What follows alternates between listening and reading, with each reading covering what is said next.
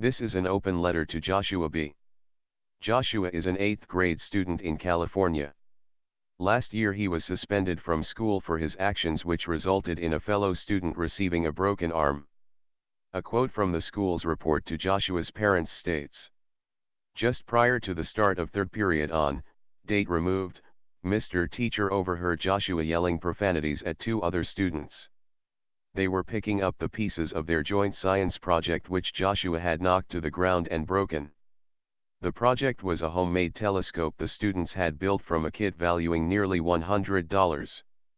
He was then quoted as saying, 'If you want to see fake planets, just look at this,' at which time he threw the classroom globe at the two students. This action was observed by Mr. Teacher. The globe Joshua threw was rather large with a metal stand and a heavy base. The globe just missed boy student but struck girl student on her left shoulder as she was diving out of the way. The impact of the globe knocked her off balance while she attempted to avoid being hit. This caused her to fall over 3 writing chairs. The impact of the globe and the resulting fall over the chairs caused one of the chairs to topple and land on girl student's arm, breaking the radius bone in her left arm."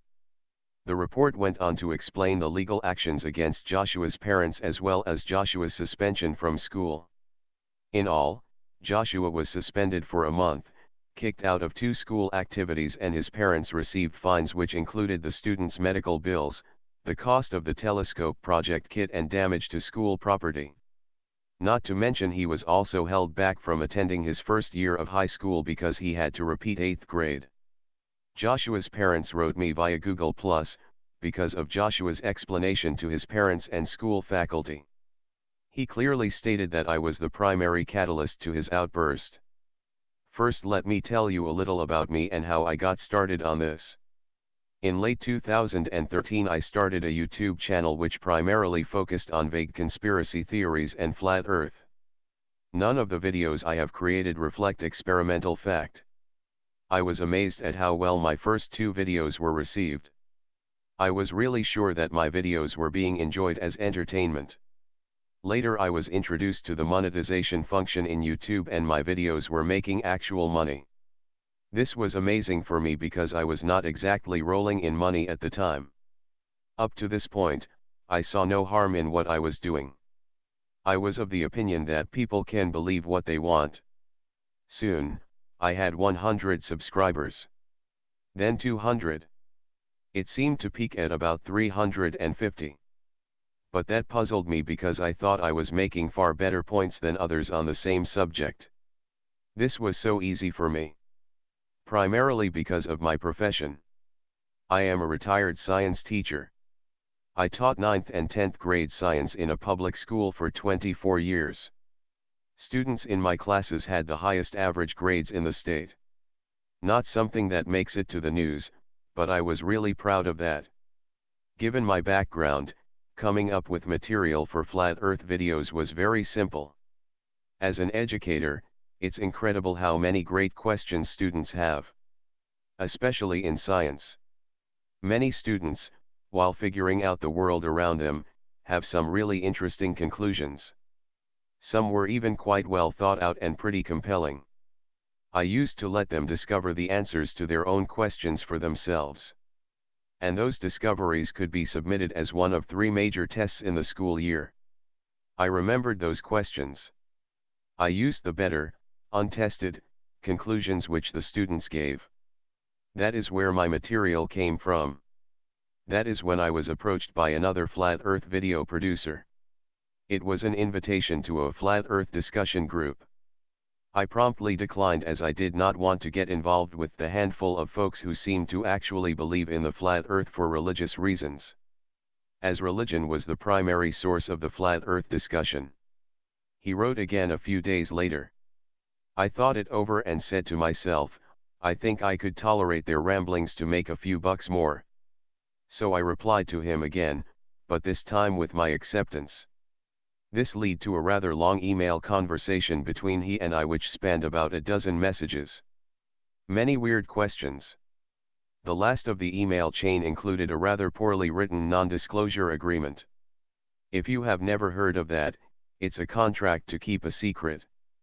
Sometimes when you go to the performance of a professional magic show, you have to sign one in case you see something which reveals how a trick was performed.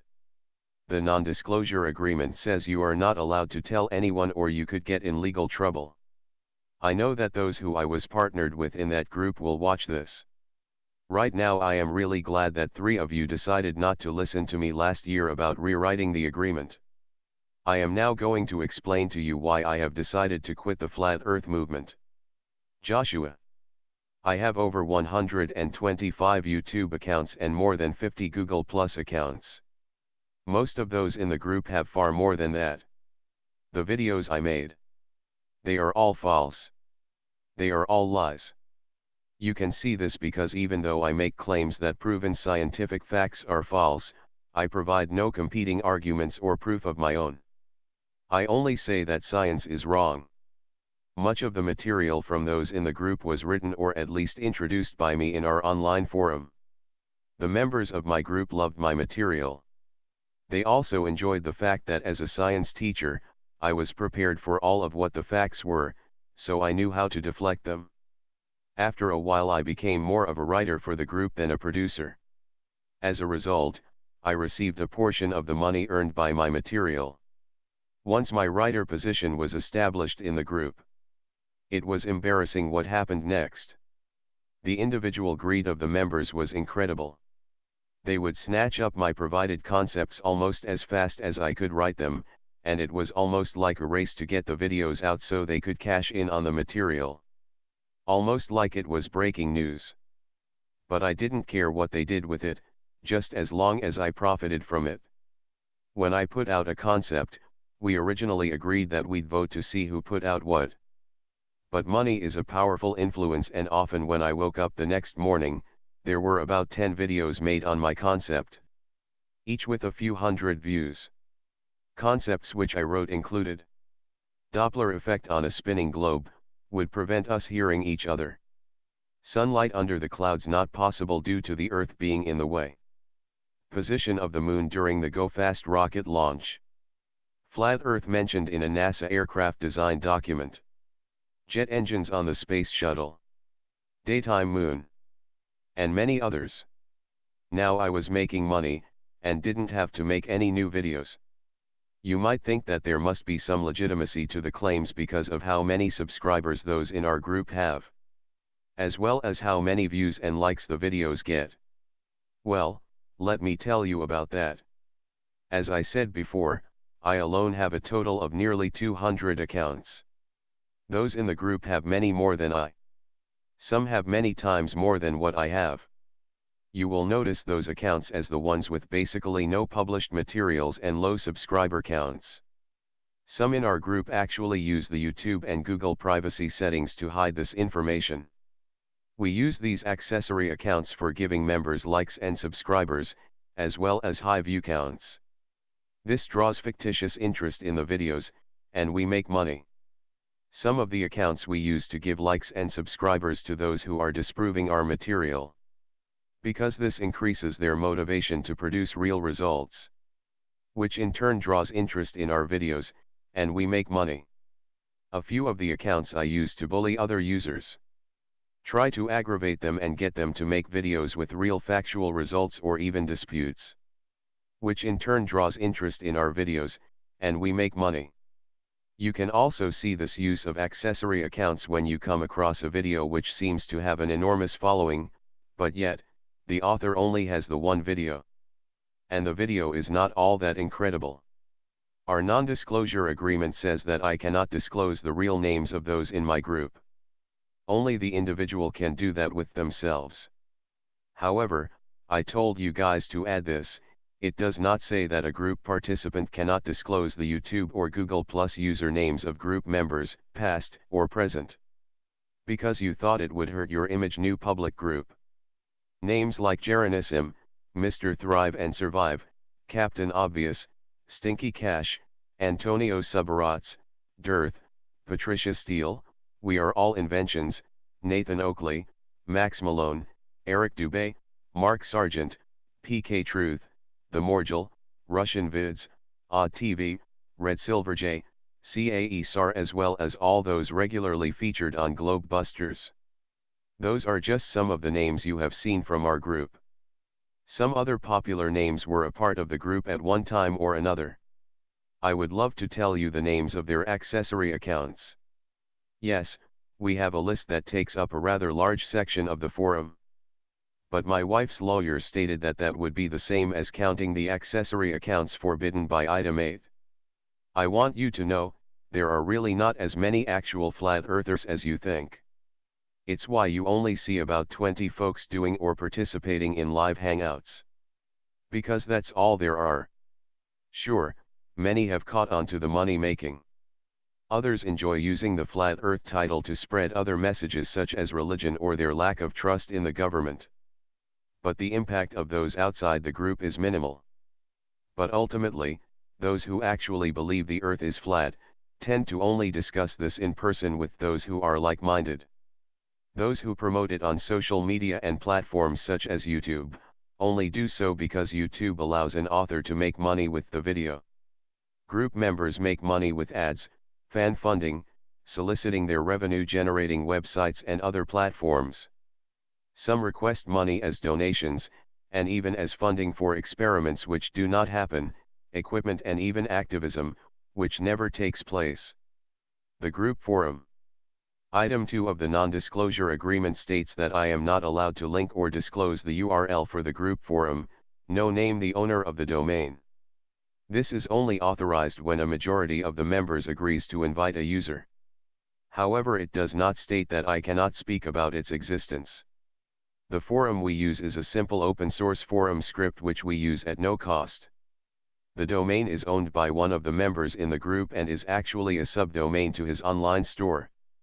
Search engines such as Google, Yahoo, Bing, and others will not list the forum pages in any results. This is not because we are a super hidden IT-savvy organization. It is simply because there is a tag you can add to the website scripting called no bots, which search engines understand, causing the pages to be omitted from search engine results. This forum is where most of our interaction takes place. Although some members use other services such as Skype and Google Hangouts which never go public when talking about group activity. But now I am rambling on about other subjects. The reason I am leaving the false flat earth movement is not only the shock of how it affected you, but honestly, the completely cold response I received from the other group members when I shared your mother's message with them. Responses such as "that's what she gets for not knowing how to raise her son, why should this concern me, and who cares?" It was then that I thought of my students as well as my own children. No money is worth the corruption and harm of a child. I would like to invite you to go back and look at any of my videos, as well as any of the videos from those I mentioned above. Pay attention to what is being presented. You will find a buffet of claims against the factual spherical earth. You will notice something missing in all of the videos. The thing that is missing from all of the videos is actually experimental proof of anything supporting flat earth. Ask questions to the video authors and supporters. Ask them if they can provide any experiment regarding the video subject which conclusively results in any of the proposed flat earth models. You will receive any of the following answers. Insults such as troll, shill, or any number of profanities. Your account muted on that channel. Your comment deleted. Links to other videos by third-party flat earth authors. Various other deflections. On YouTube, as well as in life, anytime you cannot get a straight answer from someone who is selling you a claim, you should be wary of that which is being told to you. Someone who is truly producing evidence to you about something, will usually be open with giving as many direct answers as possible. Not one flat earth supporters or video authors will give you a straight answer which corresponds to reality or works in conjunction with any other claim they make. This video is for you, Joshua. I wish to leave you with this closing thought. Science is a process to arrive at a fact or facts. Math is the most important tool in that process. Of course, it is very seductive when those claiming conspiracies say ask questions. What most want you to hear in that is I have the answers. but what you personally need to understand is that when you ask a question and get an unpopular or unexpected answer, it's okay to require justification of the answer. And those who refuse to provide solid proof of their conclusions, are hiding the fact that they either don't have the answer or they don't want you to have the answer. Questions are never bad things, as long as you realize that asking a question means that you might not know, and should not expect what the answer is. I created this account for just this video.